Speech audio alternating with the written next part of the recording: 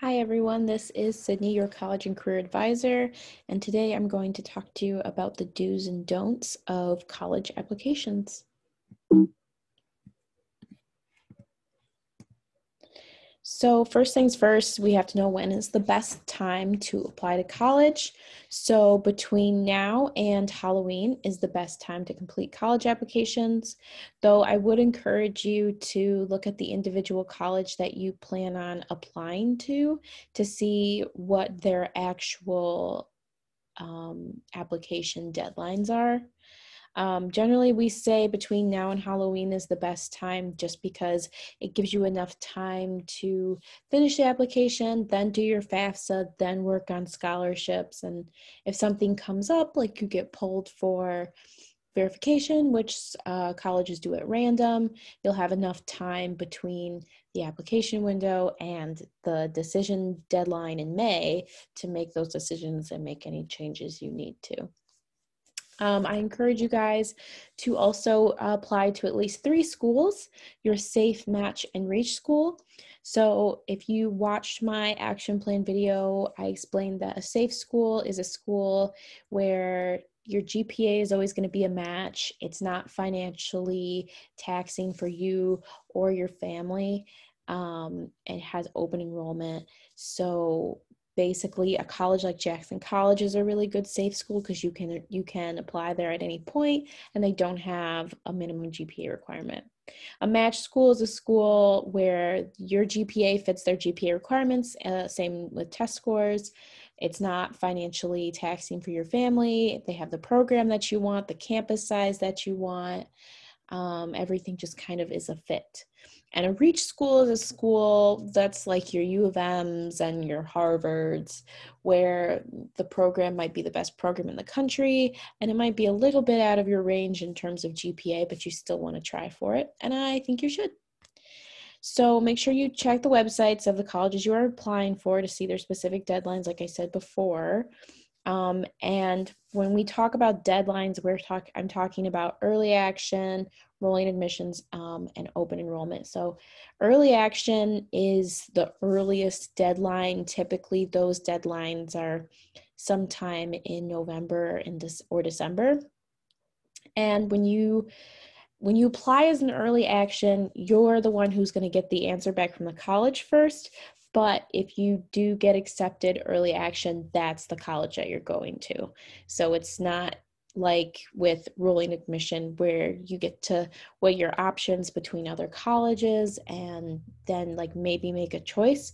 The choice early action is you've made the choice. This is the college that you want and you're applying.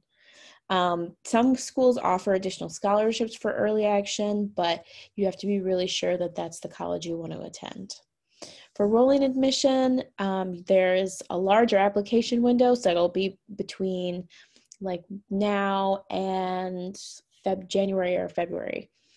And students will be told about their acceptance a little bit after that, sometime in like March through May.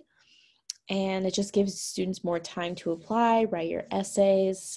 Generally, I advise students to just do the rolling admission because it gives you the opportunity to apply to other schools and kind of assess where you're going to go based on financial aid and stuff like that.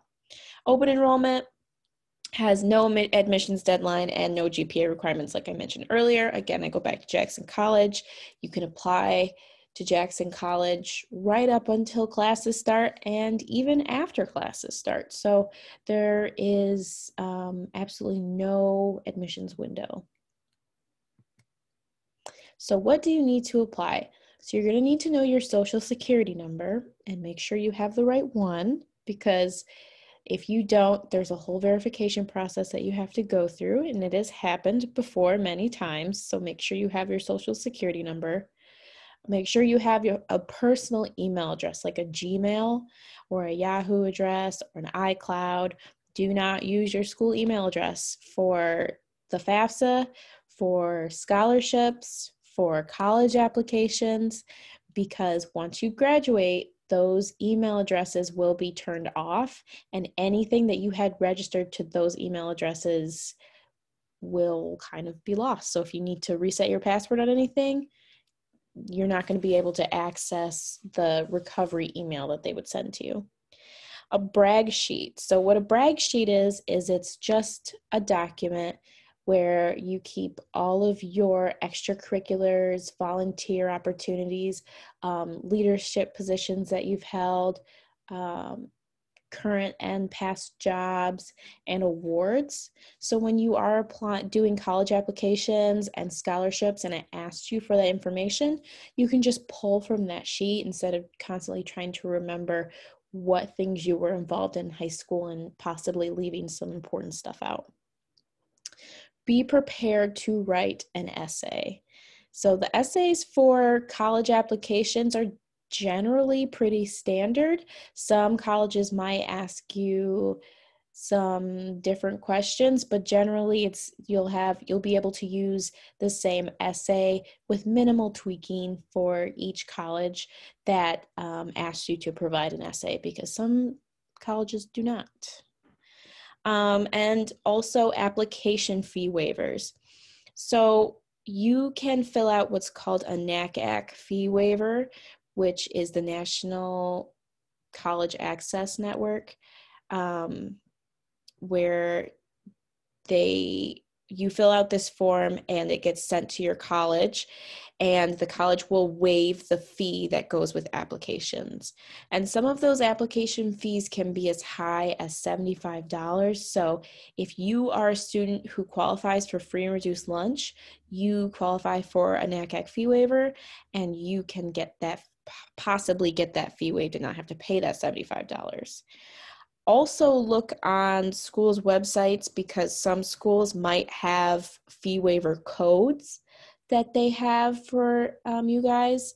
Or if you have visited the college before and you have contact information for somebody at the college, like in admissions, you can contact them and ask them for a fee waiver code so that you also do not have to pay the application fee, because those can add up. If you're applying to 3 or more colleges that have application fees, it can get quite expensive.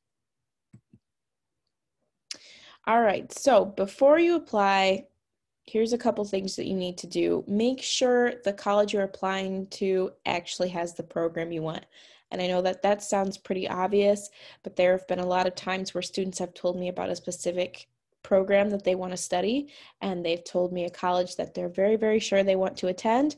And when we do some research, we find out that that college doesn't even have that program.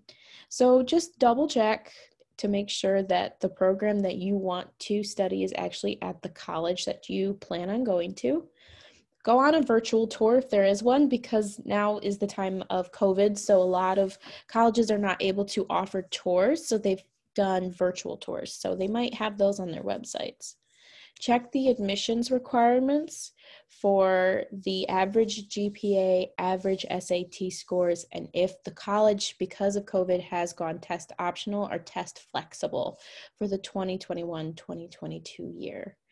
When I say average GPA, it basically is the middle demographics for the current freshman class. And that will tell you what the current freshman class is sitting at with high school GPAs and test scores. That can be really helpful in deciding whether or not it's a match school or a reach school, or if you want to apply at all. Check campus demographics, something that we don't really think to do that much, but it is important. Basically is a breakdown of what the campus looks like in terms of people. So what is the ratio of boys to girls? What kinds of racial populations they have there? How diverse the campus is? Some of them have different religion breakdowns if that's important to you. And of course, look at the tuition estimates. So usually colleges have tuition calculators on their website, so you can go through the process of, putting in how much your parents make versus how much tuition is, and what your grades are, and it can kind of give you a rough estimate of how much you might be paying for the year. Or you could just look up how much tuition is with tuition, room and board, books, and just get an estimate of how much it actually costs to go to school, so you know roughly how much you may need to come up with for the year. So a lot of people also ask me, where do they find the college applications? So some colleges use the Common App exclusively. So colleges like U of M only use the Common App as their college application. If you are applying to a school like U of M that only uses the Common App for college application, you're going to have to make an account, and you can put all the colleges you plan on applying to on that account. If you're not applying to a college that is Common App only, you can just go to the individual college site because it's a little bit less confusing. Individual college websites usually just have an apply button. If not, you would just go to their admissions page and the apply button will be somewhere around there. You'll have to make an account and then start an application. It's usually pretty simple. Make sure you hit save when you're doing college applications, by the way, and make sure you write down what your account login stuff is. Otherwise, it's going to make the application process a lot longer. So after you apply, you're going to send transcripts to each school that you apply to, and you're going to do this through parchment.com. You're going to have to make a Parchment account, and then you're going to request your transcript to be sent.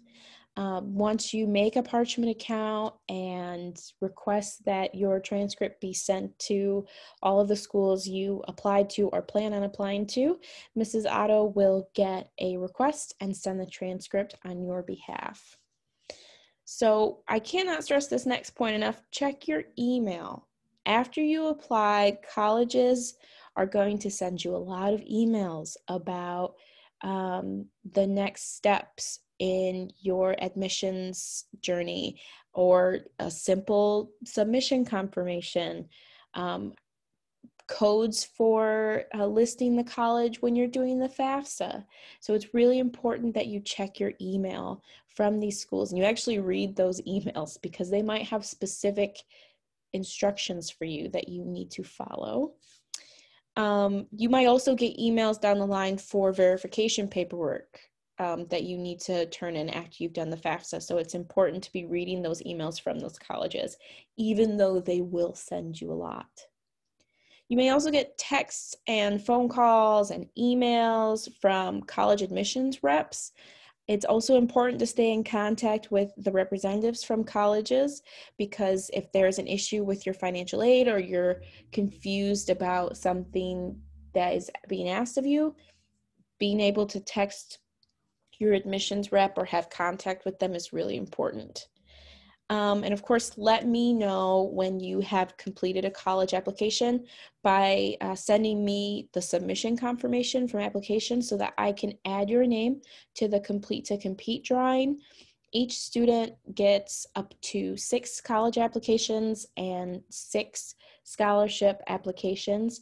And each one you finish, I put your name into a drawing, and then we draw for winners. And for each phase, there's going to be 5 winners of a $15 gift card. And then if you complete each phase of college or career planning, you're going to be entered into the grand prize drawing, which is something like a computer or a TV or an Xbox or something like that.